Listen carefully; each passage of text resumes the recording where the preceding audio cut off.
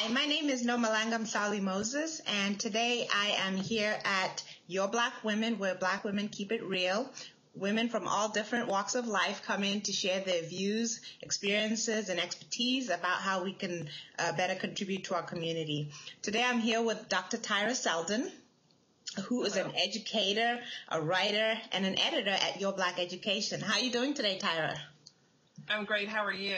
I'm doing great, and I'm excited about this topic. As you know, I'm a homeschool mom, and I'm always excited to get together with other educators and hear what they have to say. The segment that we're doing today is called How You Can Save Your Kids from Being Swallowed by a Racist Public School System. And so, of course, I invited Tyra to join me in this conversation so that we can give parents and educators tips and information that would help them help kids be successful in their education. So I'll jump right in, Tyra, and let you start giving us a few tips and guidance. Okay. I'd like to start with maybe 3 points that I think are critical for parents to understand about navigating the educational system. The first point is that you have to be aware, be mindful, knowledgeable in terms of your child's school. How does the school perform? What are their test scores like? If it's a high school, what are their graduation rates like? Is there a high attrition rate? You want to pay attention to what is the school's culture, because ultimately, if your child is going to be a part of that, you want them to be in a culture that's going to groom them for success. So if you see any red flags, if your child's school is on what's called an AYP list, which means that they did not meet the performance goals the prior year. If your child's school is not in compliance for desegregation, that's a flag. If your child's school has a very low graduation rate, that's a flag.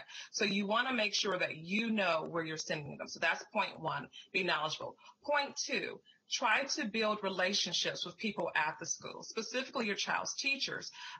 Recently, I was at a school and a parent came to pick up his daughter, and we went to the front office and the secretary said, well, what's your daughter's teacher's name? The father paused and he said, well, she's a third grader. And the secretary said, well, we have 3 third grade classes. What's the teacher's name? And it kind of struck me as odd that here it was, I think it was late October, and he didn't know his daughter's teacher's name. So there are little subtle, simple things that parents can do. Make a point of knowing who's teaching your child. Make sure that you go to parent-teachers conferences, to open houses. Make sure that you correspond with your teachers. Don't wait until there's something that happens. And it's not necessary that a teacher has to be the first one to reach out to you. It's perfectly okay for you to send a teacher an email or a phone call, depending on the mode of communication that they have said is best for them, to basically say, hi, I'm such and such's father, I'm such and such's mother. I'm just checking in to see how he or she is doing. And the third part I think is very, very critical that sometimes parents underestimate, and that is that you're your child's first educator. We put a lot of emphasis on what's taking place in the classroom, what's taking place in our educational systems, and sometimes we put too much trust into those systems. And we expect those systems to produce children that behave and act a certain way, when in turn, a lot of that needs to take place at home, because your values, your worldview, your belief systems will trump anything they learn in school. So the more you can instill that and instill it basically on a daily basis, I can't emphasize that enough, that you're the one who's going to dictate how your child thinks about him or herself. You know, when it comes to issues of self-esteem and identity and emotional intelligence, a lot of that groundwork starts at home. So those are my 3 points. Great point, Sarah, and they go right along with a lot of things that I've said as well. You have to know ahead of time, not when something happens. And honestly, my children are small. Right now, they're 4th grade and 1st grade. So if they were in the school, that means that I would be the one who has to look over their homework and see how they're progressing in school. And that requires a relationship with the teacher. I'd have to have met with the teacher right at the beginning. And teachers do different things different ways. You want to get familiar with that teacher and their style, the frequency of homework, their systems that they have in place. And you don't want to be that parent like the one you mentioned. That's kind of embarrassing when you don't know, which teacher is your child's teacher. But at the same time, as parents, sometimes we get mad at the school or the administration or the teachers and we're saying they're not doing their job. But at the same time, we need to do our job before we can ask anybody to do their job, which goes also to the third point that you made. Of course, this is more true for me because I'm a homeschooler, but even if your kids are in the public school system, you're their first educator, yes. And you have to look at it as this is your job and the school is helping you with your job. Whereas I find that a lot of parents think, no, it's the teacher or the school system or whatever's job to do this, and they're not doing it. Well, no, it's actually the other way around. And once we take on that attitude or that perspective of this is my job and they're helping me do my job, it actually empowers you, because I feel that parents should sometimes be involved when they look at a curriculum and it doesn't reflect anything that they feel will add value to what their kid is learning. They should be able to say, next time we're working on curriculum, I want some input. I know you're an educator and you probably don't like people stepping in on your area, but as a mom, I've often complained when my kids were still in school about the kind of assignments that they got. I can remember one time my daughter got an assignment, and it seemed like a perfectly lovely assignment, and I'll tell you a little bit about it. They were supposed to create a rainbow.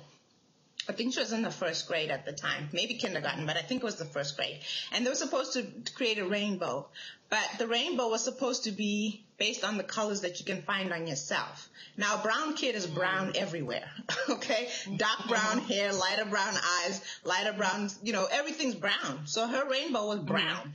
But other little girls had blue eyes, so they could blue on their rainbow, golden hair, so they put yellow, their lips were pink, they put pink. So their rainbows were beautiful, and her rainbow just looked like a brown bar. And again, innocently, that teacher was giving a fun exercise for the kids, which she, of course, didn't think through if she had considered that there's one little brown girl in the class. And it was my responsibility to send her a note and say, again, very politely, I understand that this is a fun, exciting thing for the kids to do and explore themselves and the colors and what have you. But did you for a minute consider the options that my child had? So next time you give out an assignment like this and you expect me to help my child with this during her homework time, take some time to consider how it impacts my child. What do you think? I think that's fair, and I think you made a really good point. Sometimes teachers do things, and there's not necessarily a malicious intent behind that. I think in that case, the teacher wasn't being sensitive or thoughtful in terms of the fact that there was at least one child in the class who, would not be of the same, background as the other students. And we find out a lot, and one of the reasons, and I think parents don't even realize this sometimes, most of the people who are coming through traditional educational programs, there are no courses on, per se, cultural competency or culturally relevant pedagogy or culturally relevant curriculum. So a lot of what they're encountering in the classroom space is hands-on training for them. Oftentimes, school districts will have professional development that will help to reinforce, new trends and best practices. But you do have a generation, if not multiple generations of teachers that for some of them, they never expected to teach children of color. And as our populations are starting to grow, you're finding that even in districts that historically were all white, there may be a small mass of students of color, but they're still there. So we have to make sure that we're holding teachers accountable. And I like the fact that you didn't just step back and say, oh, that was a horrible assignment, and how could she have done that? Instead, you realize that was a moment to advocate on behalf of your daughter. And I would suspect that for that teacher, now she's conscious and aware that moving forward, that type of assignment may not be effective or the most appropriate one for that classroom. Right. I wanted to also go back to where you talk about being knowledgeable and looking at how the school is rated and how the school has done in the past. Now, for most people, at least that was my experience, and most parents I know when their kids are in the public school system, their kids are at a school that they don't choose. It's based on where you live. So I obviously think the option is, if you're not satisfied with the education that your child is getting, consider at least supplementing it. I think that every child should have a supplemental curriculum, a homeschool curriculum, even if you keep them in the public school system. And I think another option, which I obviously exercise, is to take them out and just take full responsibility for their education. But what are the other options? I mean, if it's the worst school and you live there and you don't have a choice, what can you do? What are a parent's options? This is where being knowledgeable is so important. Most states have what they call school choice or vouchers. So people aren't as limited as they think they are.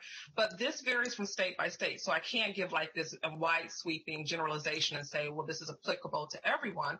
But what I can say is go to your state's Department of Education, their website. Some of them are not user-friendly, so make sure you use the search option if you can't find it immediately. But find out if your state is a choice state. Sometimes they'll say education reform, voucher. And what that really means is that basically you have other options besides your local traditional public school. The other component of it is that parents, if, let's say, for example, you're in a state where that's not an option and you have to send your child to that failing school, make sure that if it's possible that you're working with other parents. One of the things I'm noticing is that parents-teacher associations, PTOs, parent liaisons, those are being underutilized. You have a lot of schools where you don't have parents advocating. And so when policies being made and decisions are being made and parents aren't brought to the table, then ultimately they're having to respond to the decisions that have been made as opposed to being participants in the decision making. So take advantage of going to school board meetings. School board meetings are public by law. They have to be listed ahead of time because people, have to be given advance notice if they want to attend. You have a right to speak at those school board meetings. There was one recently that took place in Detroit, which is my hometown, and parents were outraged because here it is November and there were still some students who have textbooks and who did not have full-time teachers. They were having subs. And so the local media caught wind of the story and then they carried it. And so then it became kind of a national conversation. So even though those parents might have been thinking, well, I'm one in let's say 400,000 people, who's going to listen to me? You never know. So I think the critical component is that even if it seems like you're disempowered and even it seems like you're in a hopeless situation, it's not as hopeless as you may think because you do have advocates and allies. And sometimes those people are behind the scenes. They're not necessarily in front, but they're behind the scenes and they're paying attention. And they're groups that have been started at a grassroots level for community members and parents who are really concerned about the state of our educational system. And I just want to point out a trend that's emerging in our conversation is every time that we talk about something or a possible problem, the solution is surrounded, or at least the solution is a proactive parent or proactive parent in every way. As much as possible. Right. And again, when I was growing up, my parents assumed that the school was good, and it was, and they really didn't have to do much except drop me off. And then ask me, did you do your homework? And then they get the report card at the end of the school year or the term or whatever it is, semester, whatever we're calling it at the time. They didn't have to do much. But what I'm recognizing now that's very, very different in this generation and probably is going to get even more that way in the future is that parents have to be extremely proactive, and they have to have an attitude of I'm responsible for my children's education, and if I don't stand up and advocate for them, they could get lost in that system. What do you think? I think that's fair, and I think the thing that we have to remember is that education's changed. My experience of education was very similar to yours. Like my parents, it didn't matter what I said. What my teacher said trumped what I said. There were a couple of occasions I would come home and I would be complaining. And my mother, it wasn't like, oh, Tyra, those teachers are being so mean to you. It was like, okay, what did you do? So the impetus for proving that something hadn't happened fell on me, not on the teacher. But I think the system's changed. I think there's been so much pressure for educators to teach to the test. There's been such a push from outside forces, business entities, political, people politically who are vested in education are now the ones who are making a lot of the policy. And so what's happened is that you have some really good, decent, hardworking teachers that are in the classroom who are working with children and working with parents. But unfortunately, what's happened is that you've had a couple of examples where, systems have failed children. And those are the types of examples that help to remind us that at the end of the day, we have to hold our own children accountable. We also have to hold our schools accountable, but it is a totally different day in terms of education because it's not as grassroots as it used to be. Teachers often used to live in the communities that they taught in, right? So these students weren't just just their students, they were their neighbors, they were their community members. Right. And so now you have the advent of a lot of teachers. Not only do they not live in those communities, they live very far away. They're very detached from the realities of their students. So it is already creating like this dichotomy of us and them. And I think some of that's playing out in the classroom space to the extent that a lot of students of color specifically don't feel as if they're being championed or they're being advocated for. And that's why I continuously make the argument that's where parents have to fill in the gap. You can't assume that some adult is going to do, in essence, what you may have to do to make sure that that education system works for your child. So I'm going to throw what I already know is a really tough question at you. Okay. But what if I say, look, Dr. Seldon, I hear you. You're saying I should do more, and you're saying education has changed. But I'm not a single mom personally, but this hypothetical person is. I'm a single mom, and I have all these kids, and I have to put food on the table. I have to work 2 jobs, and I just can't be at the school. But I want my kids to get a good education. What then? Okay. So here's the deal. Realistically, even if someone's coming from a 2-parent environment, if both parents are working, it's not always going to be feasible for someone to physically be there. There are other ways you can be present without physically being in a space. And that's where building those relationships come in handy. I always say that, not only is it important to know who your students' teachers are, but know who the secretaries are, know who the counselors are, know who the support staff people are.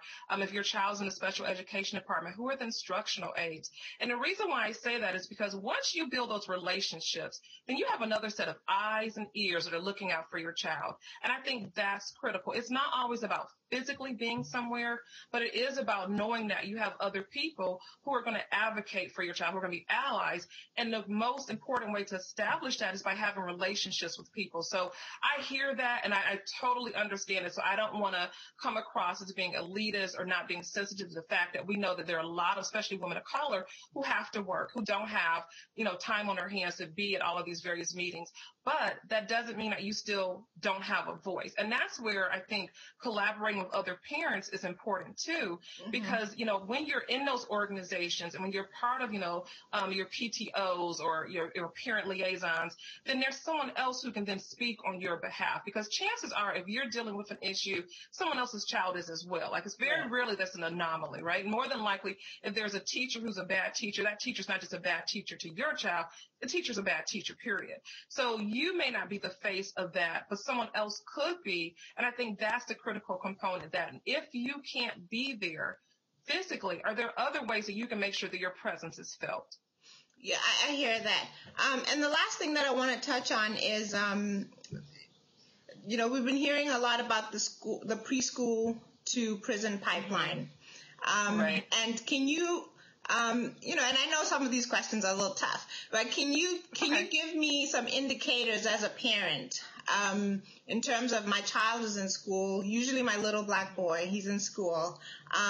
What are the indicators that he's very vulnerable to that, other than the fact, of course, that he's a little black boy again, I'm speaking from my own experience, in a district or a community where everybody doesn't look like him.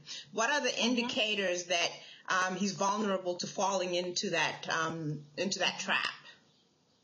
I would say pay attention to how staff members talk about your child, okay? And what I mean by that is that words carry a lot of power.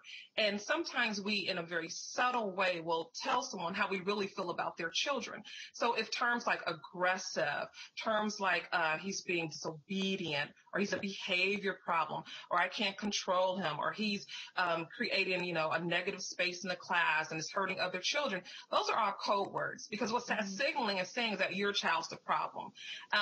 And so what you want to do is you want to make sure you're asking questions like, okay, can you give me specific examples? What are some of the things that my child is doing? Because there's a difference between a child that's misbehaving and a child that's engaging in age-appropriate behavior that may be immature. And I think that's where it becomes a slippery slope, that, little kids, especially at that age, they're very immature.